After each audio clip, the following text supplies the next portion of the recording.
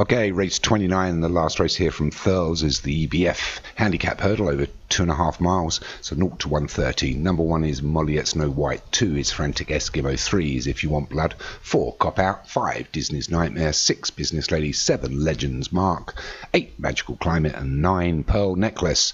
So 9 of them here. My final commentary of the week.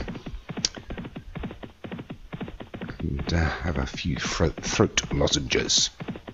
So it's Frantic Eskimo and Pearl Necklace that both bound into the first and get over it.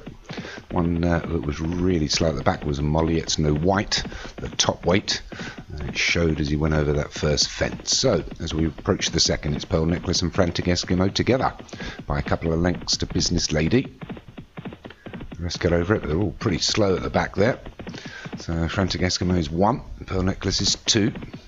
Business Lady is 3, already in Indian file, then a couple of lengths back to Cop Out and Legends Mark. They've been followed through by Magical Climate, and the 3 at the rear at the moment are Disney's Nightmare, If You Want Blood, and Molliette's No White. They've got extremely well strung out here. We're only through half a mile, 4 furlongs. We've already got probably 15-16 lengths from first to last, and it's Frantic Eskimo has been frantic at the front and gone off pretty fast. He's even taken the legs out of Pearl Necklace, who usually likes to front run, as well as Business Lady for Alex Cherry. But these 3 are up front within a couple of lengths of each other. And then we've got about 4 back to the grey Legends Mark for Del Hinton. He's been followed through by Cop Out for Graham Clutterbuck, but was slow over that one. And we've got Magical Climate and Disney's Nightmare, If You Want Blood, and Molliette's No White has not had a particularly good run round so far. And has still got himself a little bit detached at the back. And maybe feeling something, but it might be biding his time. Going to attack late. We've got about 1.5 miles to travel. It's still Frantic Eskimo, Pearl Necklace and Business Lady together now. They've got 4 on Legends Mark, who's on his own. He leads Cop Out by 2.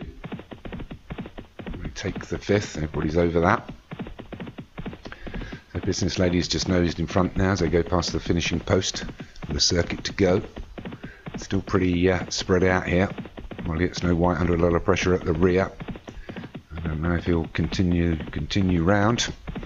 But back up front, Frantic Eskimo takes him out into the back straight now, out into the woods. It's Frantic Eskimo, Business Lady and Pearl Necklace all within a length of each other.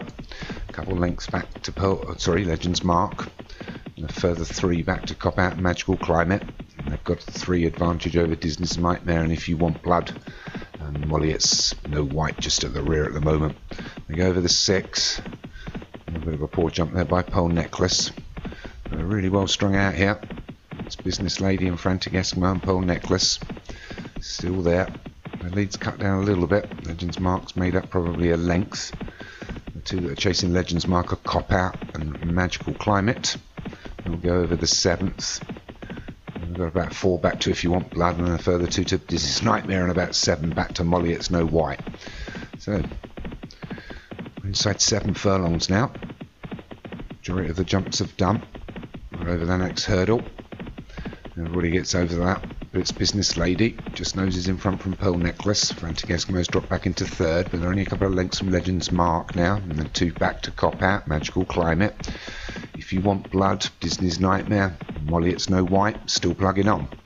They go over the 9th. There's only 2 left to negotiate, and it's still the 3 at the front. Business Lady, Pearl Necklace and Frantic Eskimo, with Cop Out trying to make up some ground, get up to challenge. Here comes Legends Mark now, put under a lot of pressure by his jockey. The whip's out, but it's Business Lady that leads him round the final bend and line up for the judge. It's Business Lady, Pearl Necklace, Frantic Eskimo, and the inside is Legends Mark now. He's going to make a challenge, but he's got nowhere to go. It's Business Lady and Pearl Necklace. Pearl Necklace starts to have the advantage now, starting to pull into the 10th. They get over the 10th, they both jump it together. One moving really well now is Cop Out on the outside, but it's Pearl Necklace that noses in front. He's probably got a quarter of a length. We're inside the 2 furlongs as we hit the 2 furlong pole. It's Pearl Necklace from Business Lady. These 2 neck and neck, and they're pulling away from the others now. Got 1.5 furlongs left to run. Only 1 left to jump, and it's Business Lady that's started to pull away now. Pearl Necklace doesn't seem to have a lot left. Engine's gone. Business Lady under some good pressure from his jockey is starting to pull away. Hard finishing If You Want Blood on the outside. He just nips over the 11th, but here comes If You Want Blood on the outside, but he's not going to catch him.